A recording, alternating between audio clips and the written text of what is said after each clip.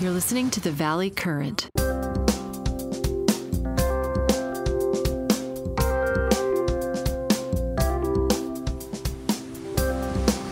wonder if there's some relationship between music and lifespan and music and health span. What do you think? There was once a belief that was ultimately torpedoed that the reason classical orchestra conductors worldwide are so old and live so long is because of the music that they deal with. Wow, interesting. But that was torpedoed a long time ago. And then there was an argument, and the reason is probably the same. Why popes are very old? Well, the reason is clear. They're selected when they are pretty old. Right. And so they now have a leg up on the general population. Right. You're looking great.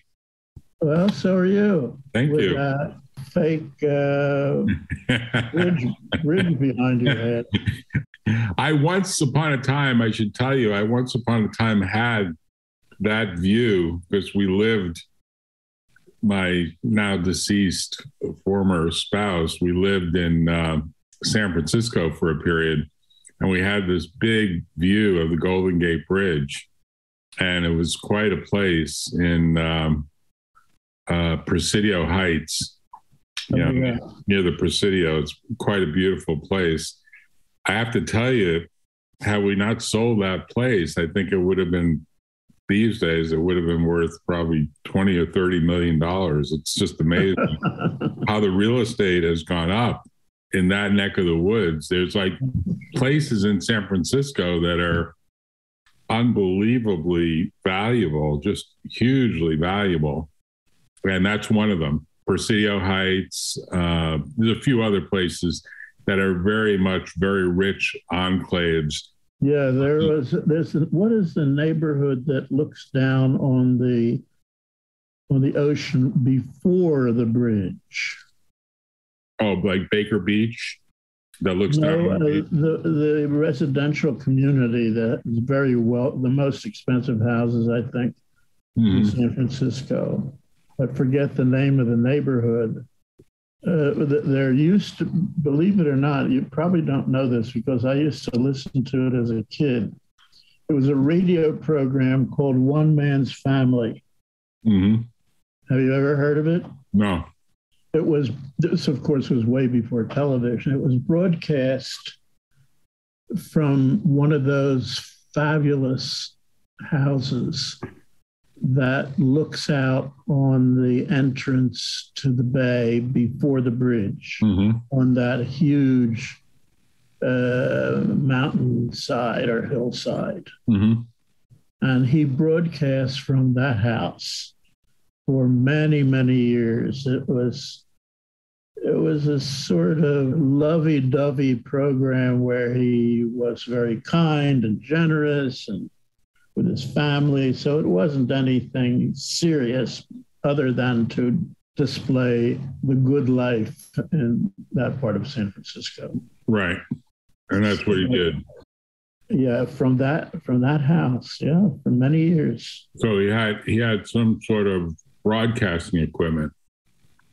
Oh, yes, because he broadcast. I haven't looked it up. It was called One Man's Family, I believe. How are you doing? Good. It's an interesting time of year here because it's actually kind of cold. The weather gets down to like 40 degrees, which of course is cold.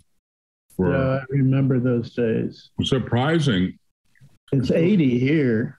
Yeah, it's surprising. It's like, what happened to this mild weather in the mornings in particular? It feels like of course, the East Coast has been getting some cold fronts, and I guess there have been some snow.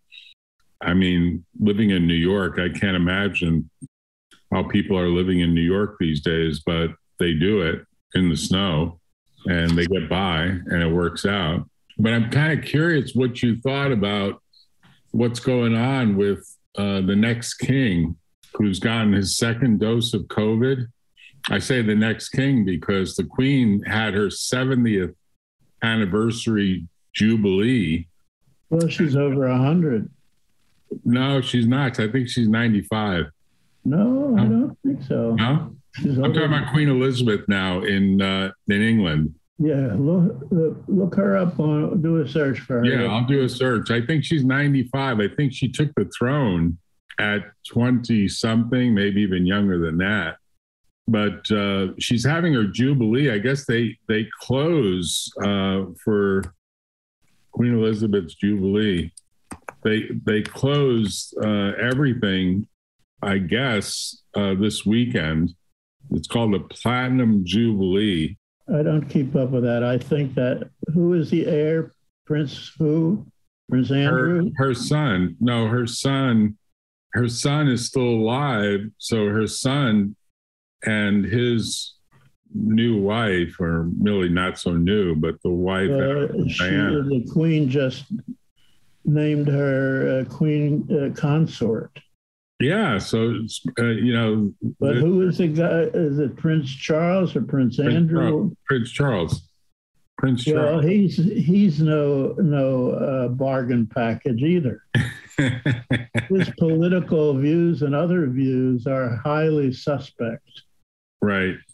So she took the throne in 1952, but I'm kind of curious because. Well, how old? She was in her 20s. She was in her 20s. I'm looking for her age. She gave birth to Charles in 1948. That makes him over 74. And I think she was like 20 something at the time. The reports are that Prince Charles has a second dose of COVID. And I didn't think that was even possible. I thought that once you got it once, you were sort of immune, but I guess that's not true, right? Yeah, it's possible when you have a 20 or 30% error rate in the testing procedures. You mean that it could be that he doesn't have it and it's mistaken that he does?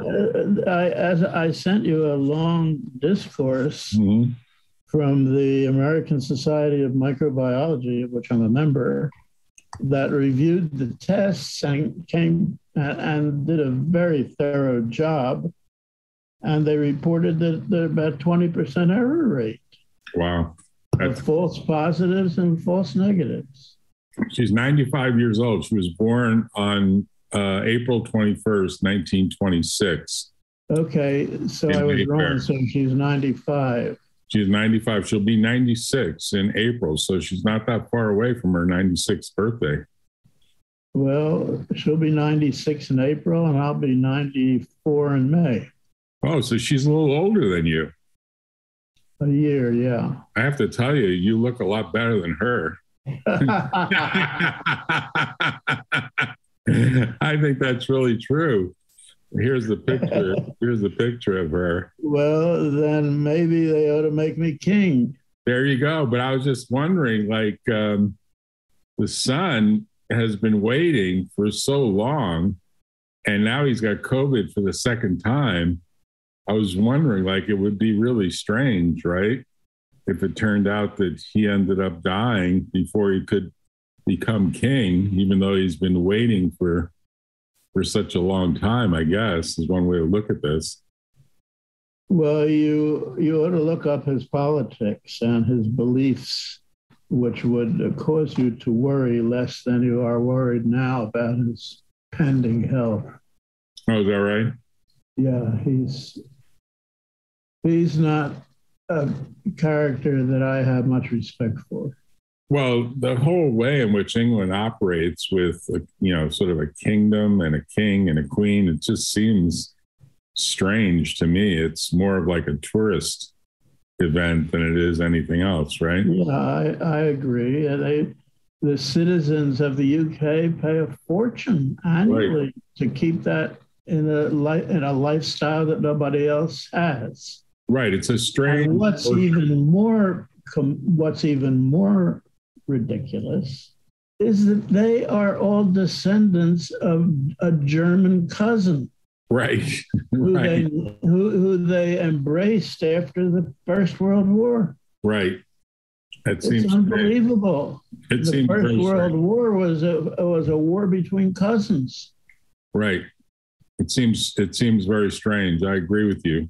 It's not worth discussing, in my judgment. Right. No, I get it. I mean, it's an interesting question, though. If he gets COVID for the second time, genuinely speaking, does that say, if it's really true, that you have to be accepting of the view that even with vaccinations, even with whatever precautions he took, probably not enough, you can end up getting a couple and maybe even 3, 4, and 5, almost like the annual flu virus that we've talked about before, but probably a more serious way, right?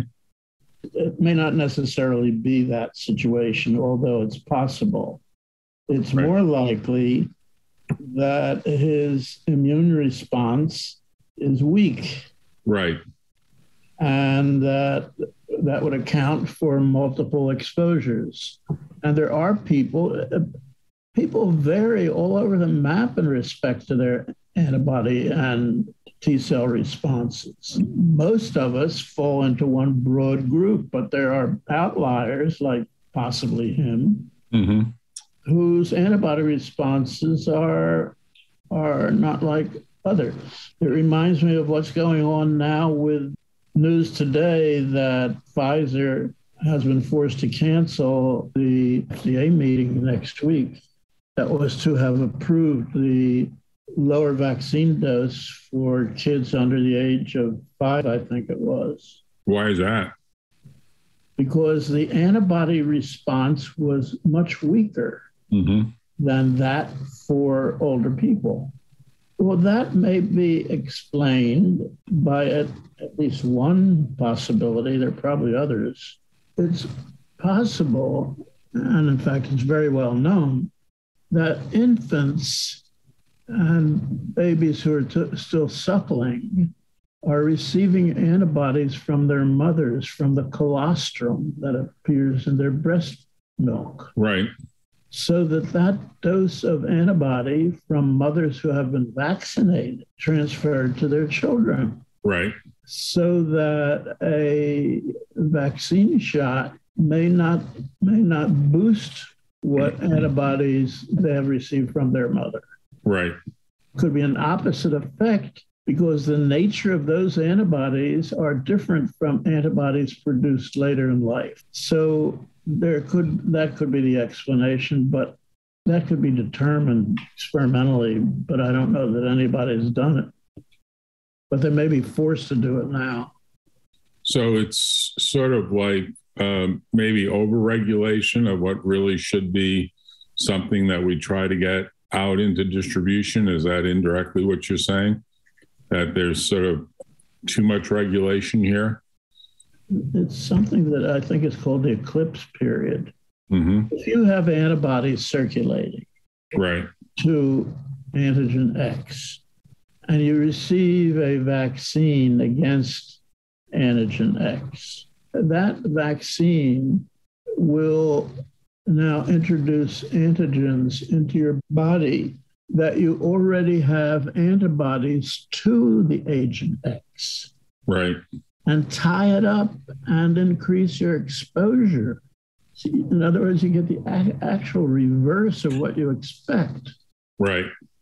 That may not last very long. That condition may last for a few months. There's probably experimental data on that point, but I'm not aware of it. But it's an easy thing to determine. I think it's called the eclipse period, and that happens with all vaccines. Right. If you have polio antibodies and you get a polio vaccine with a live virus like the Salk vaccine or the Sabin vaccine, which is an attenuated killed virus, that could tie up your existing polio antibodies immediately upon vaccination, leaving you exposed, depending on the quantitation that's involved, quantity of antibodies and quantity of antigen. So it gets very complicated, and there's enough confusion in the minds of lay people already not to confuse them any further. Right. Problem is with this whole story of the vaccines and the so-called confusion in the minds of so many people and the opposing views. That's all because this kind of business has never appeared in public before. This all appears in the scientific literature with every other vaccine other than this one. And so it's hidden from the public. Not that that's purposefully done for some evil reason, but because people are generally not interested. For example, when the polio vaccines were being developed, the only thing people were interested in was, do we have a vaccine or don't we? Right. The public never heard about what was going on behind the scenes in respect to the tests that were done or that were not done, or how effective they were, until the final announcement was made. And I lived through all of that, so I can talk about it in some detail. But the difference today is that the public is now exposed to the technical details of vaccine production, administration, and so-called testing. And that's obviously a recipe for mass confusion, because people don't understand how science works in general. Right. I mean, it's sort of like the press wants stories, right? So the stories, you might say, that are behind what typically is pretty dense scientific literature gets summarized and spun by the press, because everyone wants a silver bullet. Everyone wants a pill, an aspirin, something you can take, something that is easy to put in your mouth and say, okay, now I'm going to be fine. Somewhat like the legal profession today in respect to, let's say, the charges and multiple charges or evidence or whatever right. accumulation of information there has been, and there's been a hell of a lot of it in respect to Trump. Oh, right. Well, people get an explanation every day about whether the 24 boxes hidden at Mar-a-Lago will end up putting Trump in jail. Right. So you have legal opinions all over the map in respect to whether or not that's going to happen. Right. Or whether it even can happen. Right. So you can understand it from that perspective, why I would be confused about the broad legal spectrum of beliefs that it will send them to jail or there's no way it will send them to jail. Right. Right. So that's a good analogy with virology today. None of the opinions are a part of a conspiracy. It's just how legal thought and theories emerge and get accepted or not. Right. And then it plays into the whole politics of what are really 50 different state views about sure. the right approach and what's the right approach, mask, no mask, vaccination, no vaccination, children go back to school, children don't go back to school. It's like we have almost 50 different views in 50 different states about what's the right approach and what's the approach that should be used. And so far, I don't know that there's been any real close comparison between the different states on which one is doing better than the other, or for that matter, 200 different countries and which ones are doing better than the other. You know, it's a strange time because there's a lot of data and no information. There's just a lot of data out there that could be harvested, but very little valuable actual information that's coming out of it. But when you kind of look at this whole question of when people look at science and try to figure out what should they make of it, is it sort of like, don't make anything of it other than that it's a work in process. That is... All science is a work in progress. Right? It's always a work in process. And you're in the middle of really something that will probably be studied for the next what, 50 to 100 years or more? Yeah. Realistically? Think about where law was 100 years ago, and you get a picture of how virology was 100 years ago.